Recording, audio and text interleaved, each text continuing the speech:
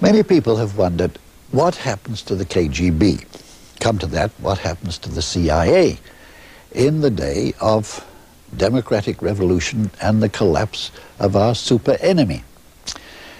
Well, Philip Knightley, who is probably the most knowledgeable, certainly the most skeptical of historians of espionage, has given, in this not very secret memo, 3 reasons why he's convinced spy agencies will survive.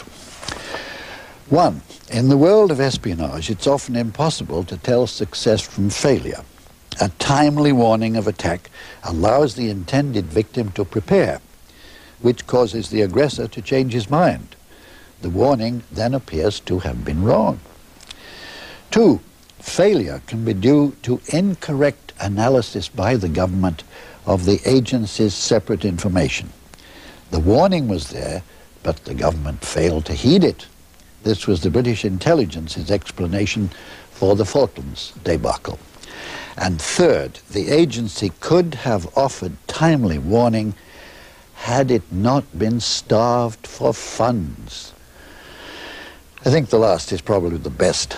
As long as there is a Congress, a president, and a budget, intelligence agencies will survive and flourish.